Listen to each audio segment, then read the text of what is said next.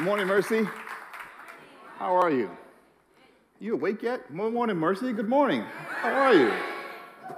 Excited to be in the house of the Lord? Amen. All right. So, as Pastor Louise said, my name is Antoine Destin, for those who have not had the pleasure of meeting. And I have the privilege of serving on our board, as well as in youth ministry and our men's ministry.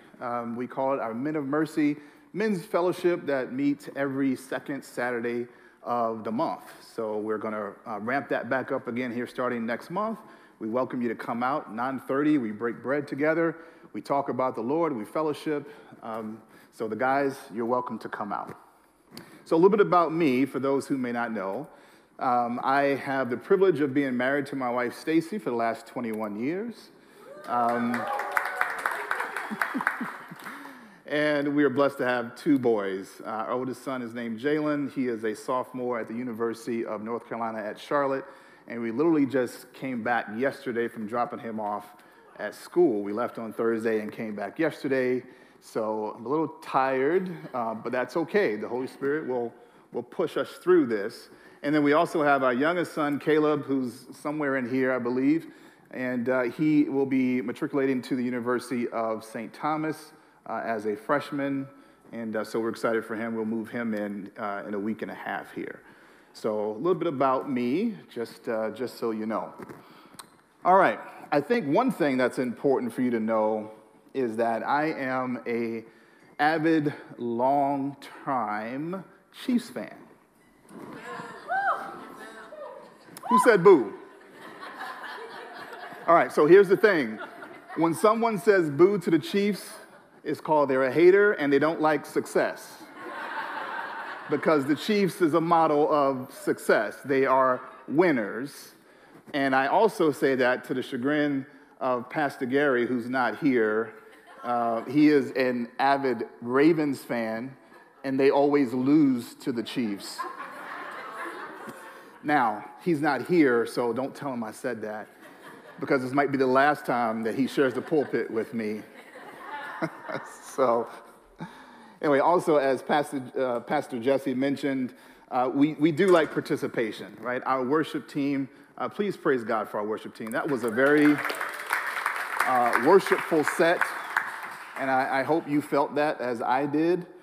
I encourage you to speak back to me, call and response. If I say something that resonates with you, if I speak truth, which hopefully I am speaking truth today, you will say, Amen. That helps me a lot, because up here by myself under these lights, which are very bright, by the way, I feel lonely. And so if you are participating with me, I don't feel as alone, although God's got me. So, but you feel free to participate freely. All right. So first test here. This is the day that the Lord has made. Let us rejoice and be glad in it. All right, you're good. We're good. All right. Pass the test. Awesome. Okay, so we have been traversing through the book of Psalms now. This is our 7th installation of this Psalms of Summer series.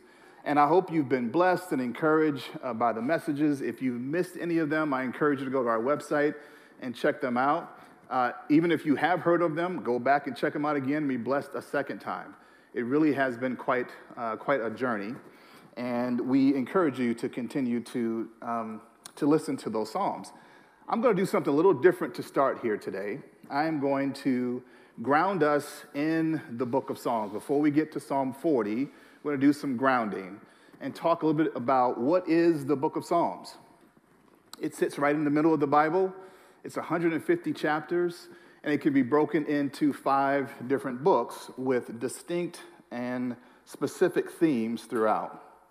So I'm going to top line what those themes are. And also they can be correlated with the Torah, the first 5 books of the Bible. So we'll see the relationship there as I walk through this briefly. So what is the book of Psalms?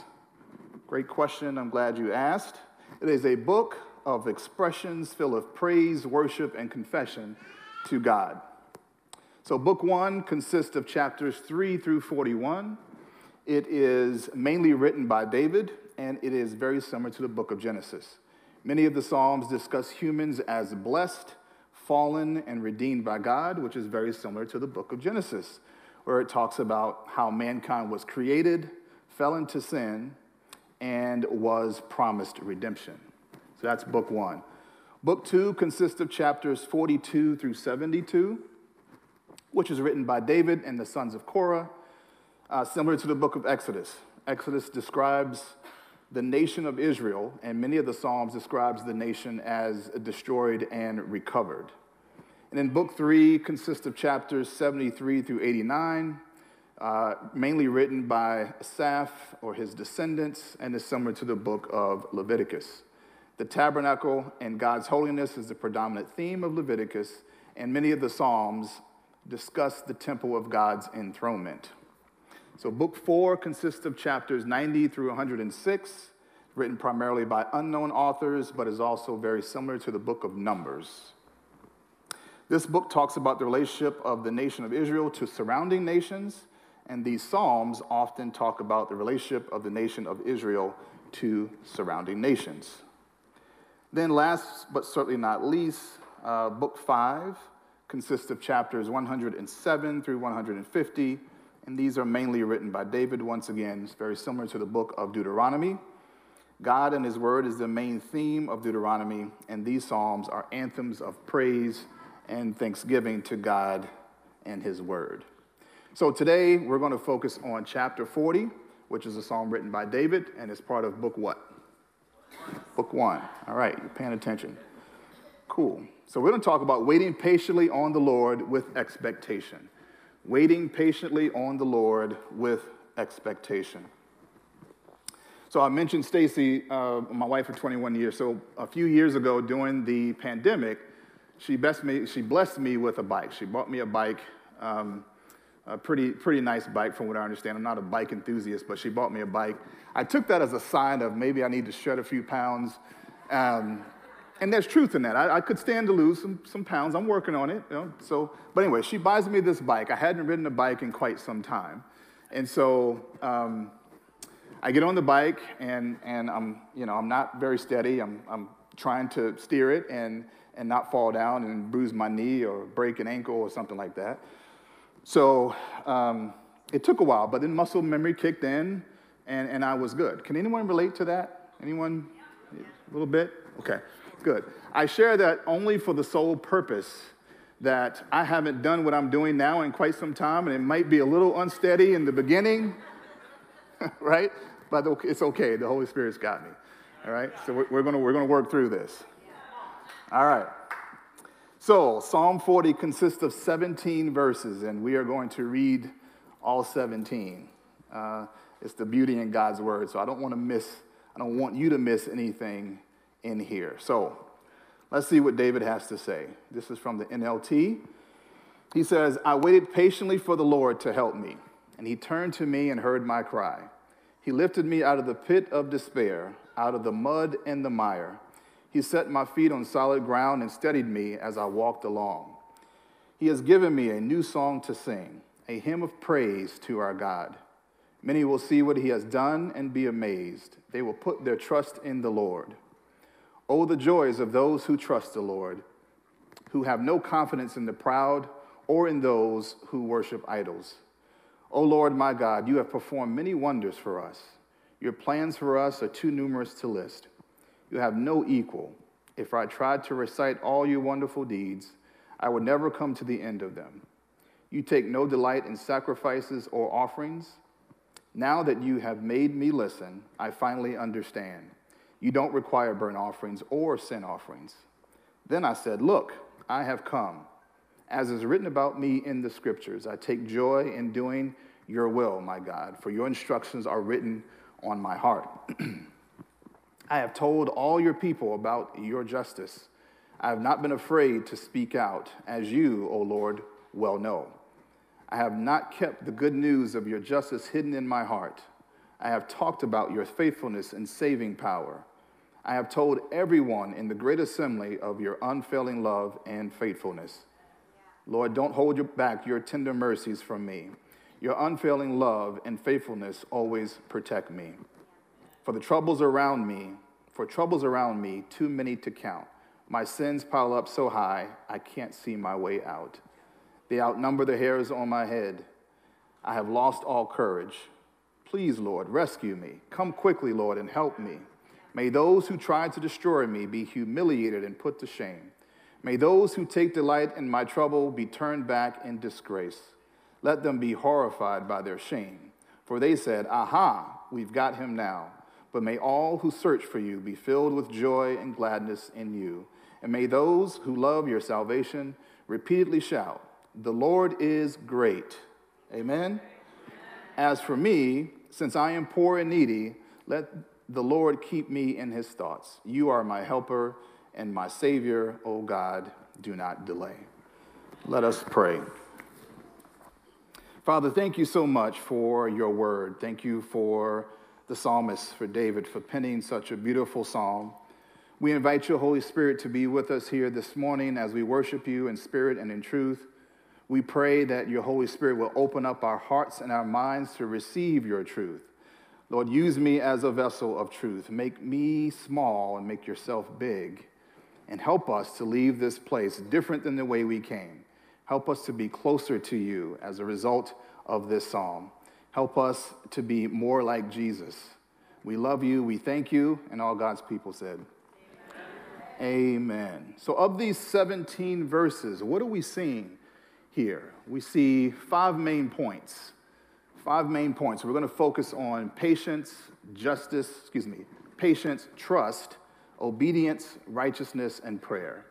Patience, trust, obedience, righteousness, and prayer.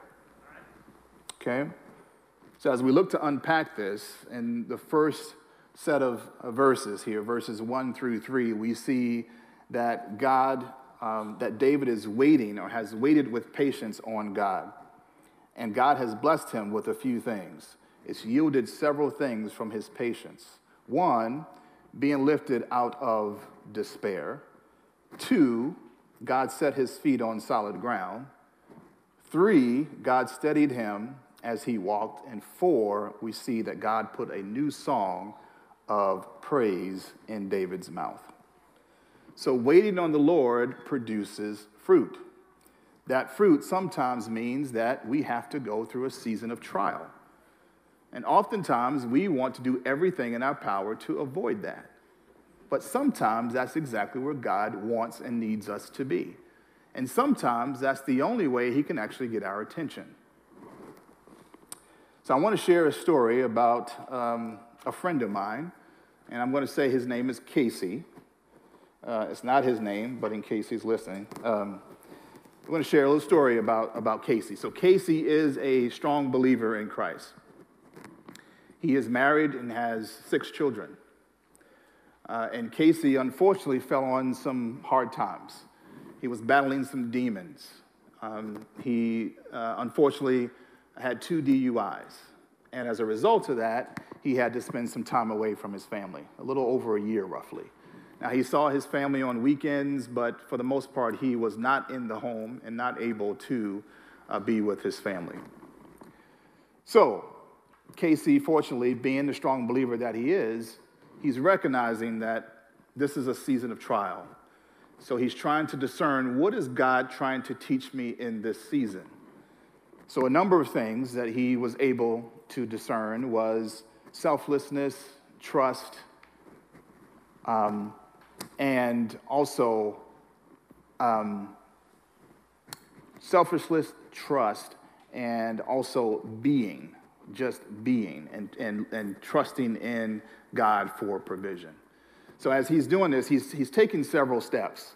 The first thing he did was he reached out to another believer and said, would you walk alongside me? Would you pray for me? Would you hold me accountable? And fortunately, that brother in Christ said, yes, I will do that, but I'm going to do you one better. Not only am I going to walk alongside you, I'm going to bring several other believing men to do the same thing, okay? So he had a village that was coming alongside him while he was in the pit, right? And a year or so later, God brought him out of the pit of despair, okay? He set his feet on solid ground. He was reconciled with his family, but he was away for over a year. So think about it. It was kind of like my bike story. It was a little uneasy at first. I think his youngest was about 3 years old, so she had to get used to dad being around all the time. But there was power in his willingness to be patient and willingness to accept that this is where God had him for some specific reason, right? We see also, here's the thing, as God pulled him out of that pit of despair, Casey didn't stop doing the things that got him out of there. So he continued to walk alongside the brothers that were there with him when he was in the pit. He sought counseling for he and his wife as they had to navigate through some of those challenges over that year and a half or so that they were apart. God put a new song of praise in his mouth. So now what Casey does is he shares his story. It's a testimony now to bless other people. He shares that with no shame. He's like, this is where God had me, but here I am now 4 years later, 4 years removed from that pit of despair, and now he's thriving and growing and continuing to worship God as a result. Amen? So James 5:7-8 says, be patient, therefore, brothers, until the coming of the Lord. See how the farmer waits for the precious fruit of the earth, being patient about it until it receives the early and the late rains. You also be patient. Establish your hearts, for the coming of the Lord is at hand. Anybody watch the Olympics? Okay. It is amazing to see the gifts and the talents that God has blessed these athletes with. Amen? I mean, it's amazing to see some of the things that they're able to do. Did anyone happen to see the men's 4x100 relay? Yes. Okay. So for those of you who didn't have an opportunity to see it, I have a short 1-minute clip to give you a sense of what happened. It's going to be. So, were these men patient? I would say not. So when we're not patient, we have results like that, when we don't succeed. And so it's super important that we are being patient and truly waiting. So as we move forward in verses 4 and 5, David really talks about trust. He exhorts the blessed of those who put their trust in God rather than turning to the arrogant or those who follow false gods. He speaks about the incredible deeds of God, describing them as too numerous to recount. Trust is foundational in every relationship. When we put our trust in God, the foundation has been laid for us to then be able to trust in other aspects of our lives: personal, professional, family, work relations, neighbors, etc. Without that foundation in God, we will struggle in trust in other areas of our lives. And Proverbs 3:5 tells us to trust in the Lord with all your heart and do not lean on your own understanding. Trust is foundational. So kind of going back to the Olympics again, did anyone happen to see the synchronized diving by chance? Synchronized diving. Okay, we had one person, two of three. Okay, we had a few people, all right. I kind of stumbled on it. I just happened to turn TV on and they were there. And I'm watching this synchronized diving, which if you didn't see it, maybe Google it and go on YouTube. It's amazing to see two divers come onto that plank at the same time, move forward together on that plank, get to the end of it, jump in the air at the same time, do their flips at the same exact time, and then hit that water at the same time with very little splash. That's amazing to see. How in the world do they do that? What does it take? What does it take? It takes trust, but it also takes practice. I can't imagine how long it took them to do that. I'm thinking probably years, right? But the point is that trust takes practice. Trust takes practice. So when you think about it, if you're struggling in certain areas of your life from a trust perspective, maybe you're having trust issues with family or friends, think about where you are in your trust with God. Are you practicing every day to trust him more and more? Are you trusting him more and more every day? Maybe it's something you can write on your Connect card as something to think about and maybe take action with if that's an area of struggle for you. As we move forward in verses 6 through 8, we see that David contrasts obedience with sacrifice. Obedience with sacrifice. He says and acknowledges that God doesn't take pleasure in sacrifices and offerings as much as he does in obedience and a humble heart. David's commitment to doing God's will and upholding his law is declared. So today, when you think about some of the things that we do, obviously we don't do sacrifices like back in biblical days, but we do certain rituals. Like one of those is what we're doing right now. We come to church often. We take Holy Communion. We pay tithes. All of these are good things, but they are empty if they're done for selfish reasons and not out of devotion or obedience to God. Who has children? So, if you have children, are you teaching your children to sacrifice or to be obedient? Hopefully, maybe a little bit of both, but the first and the foundation is obedience. You would teach our children to be obedient, and that then allows us to teach them other things. Obedience is table stakes. We see in 1 Samuel 15:22, Samuel tells Saul that obedience is better than sacrifice. Obedience is better than sacrifice. We also see the Apostle Paul in Titus 3:1. He reminds them to be submissive to rulers and authorities, to be obedient, to be ready for every good work. Jesus, in human form, humbled himself by becoming obedient to the point of death, even death on a cross, according to Philippians 2:8. So I was blessed to be raised by my mother and my grandparents. And my grandfather was a pastor, and he was a no-nonsense kind of guy. Everything that he believed in came from a biblical perspective. And being raised by him as my father figure, I learned very early on the importance of obedience. I also learned that when you are disobedient, there's consequences that you have to pay.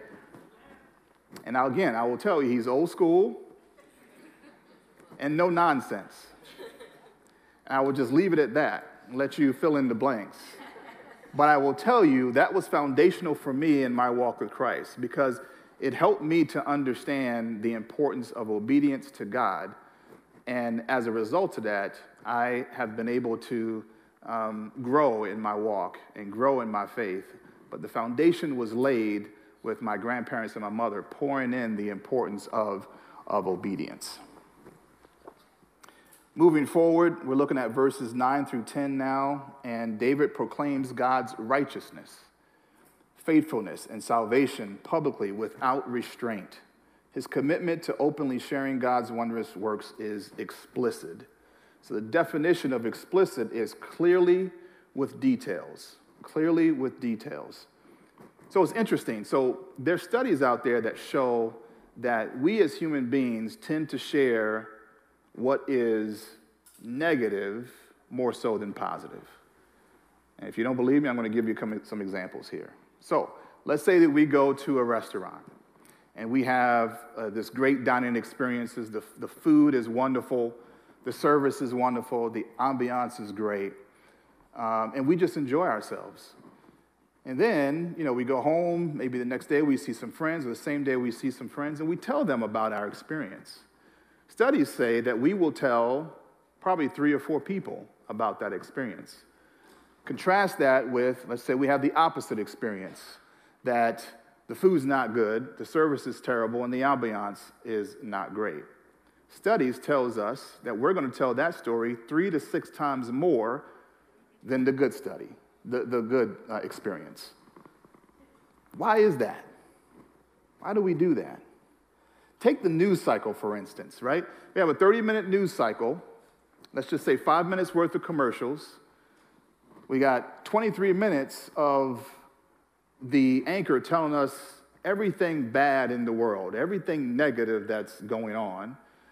And then, if we're lucky, 90 seconds to maybe 2 minutes at the end of that news cycle, we get something good that's happening in the world. Does that mean that there's only 90 seconds to 2 minutes of good things happening in our world? Absolutely not. So why is negativity perpetrated so much? Right? It's all about ratings. And again, those same studies tells us that in order to get ratings, we have to talk about things that are not good. I encourage us as believers to be countercultural. Let's be like David, right? Let's share the good news. Let's talk about what is happening with us explicitly. Amen? Every day, God blesses us in some form or fashion. Every day, we should have a new song and share what is happening, right? We should resist sharing all the negativity. We know it's around us. We're not ignoring it, but why perpetrate it? Why not be like David and talk about the good? Give God the glory. Talk about the wonderful things that he's doing in your life. And we can do that every day because God blesses us how often? Every day, right? There's an opportunity to share God's glory every day explicitly. So as we look at verses 11 through 17, David implores God's mercy and steadfast love to protect him. His confessions of personal struggles and sins reveal his human vulnerability. And despite his shortcomings, he continues to trust firmly in God. This psalm concludes with David praising God and asking him for swift judgment against his enemies and adversaries. So we know there's power in prayer, right? All right, we see this all throughout Scripture. We see it in the Old Testament, we see it in the New Testament. We see that in Philippians 4:6, Paul exhorts us to not worry about anything, but rather pray about everything. We see also in 1 Thessalonians 5:17, it tells us to pray without ceasing, right? We know also in James that faith without works is dead.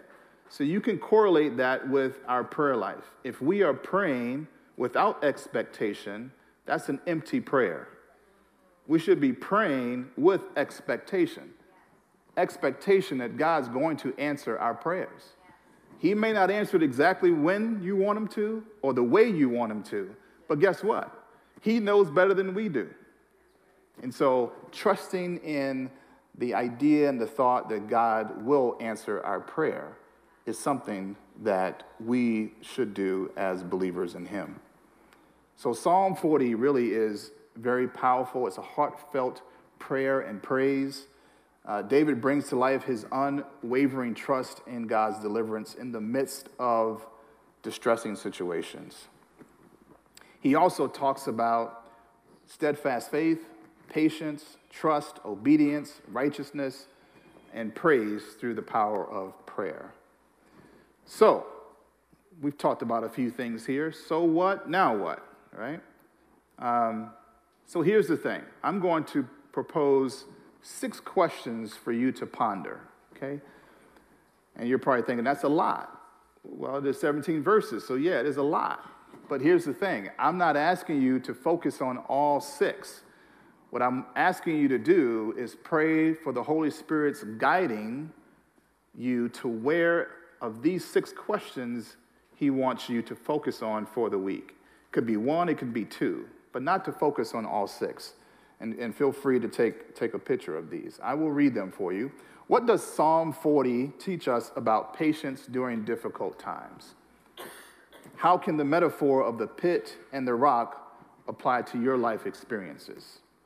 What does it mean to sing a new song, as David did in verses 1 through 3, and as my friend Casey did as God pulled him out of that pit? He had a new song in his heart, and he shares that. How should we respond when God delivers us from distress? Should we hold it? Should we keep it to ourselves? Or should we be like David and share it explicitly? How can this psalm inspire a stronger relationship between you and God? And how can these themes of patience, trust, obedience, righteousness, and prayer apply to your life today? Okay? So again, just one or maybe two of these, and you can write those down on your Connect card. You can turn those in, and our leaders will be praying for you throughout the week and asking the Holy Spirit to minister to your heart as to what to do, be, or know about Psalm 40. Sometimes our messages aren't about doing, but we think about that oftentimes, like, what should I do with this? Sometimes it's not about doing anything. Sometimes it's trusting in the finished work of the cross. Sometimes it's just knowing. Sometimes it's just being. But we're all on different paths and different journeys in our faith walk with Christ. So this message may resonate differently with you than from others. And that's okay. That's how the Holy Spirit works. And so we encourage you to make a note, to write this down, and meditate on this throughout the week, and let the Holy Spirit minister to you as to what to do, to know, or to be with Psalm 40. I'm going to invite the worship team up. And as they're coming up, I'm going to leave you with this. So, God is good. And all the time? God is good. Amen. You all are fantastic. He is loving, he's merciful, he's faithful, and so much more. We should be encouraged to wait on him patiently with expectation, to invite long suffering. Yeah, I said it. Invite long suffering. That's crazy. Not run from it, but invite it. Think about it, right? If we know that inviting long suffering is going to be a blessing to us and that we're going to be closer to God, why would we reject that? And here's the thing. Your long suffering is not a solo mission. It's just like Casey and those brothers come alongside of him, and they were in the pit with him, right? So he didn't have to be there alone. On the other side of that pit and being brought out of that is a blessing. And so we invite long suffering. And because we know that we should be singing praises explicitly, openly, and we know that God is worthy to be praised. Amen? So wait patiently on the Lord and trust in his provision for your life, and expect to be blessed. Expect to be blessed. Let's pray. Father, thank you so much that you are a God who hears, a God who sees, a God who blesses, a God who trusts, who wants trust, a God who wants a relationship with your people. So we're thankful for this psalm, Lord, and we look forward to your Holy Spirit ministering to us throughout this week, guiding us and leading us as to what to take away from this beautifully written psalm by David. We are grateful for this opportunity to gather, worship you. We're thankful for our worship team. We're thankful for all those who serve you each and every day. We love you, we thank you, and we ask these blessings in your mighty name we pray. Amen.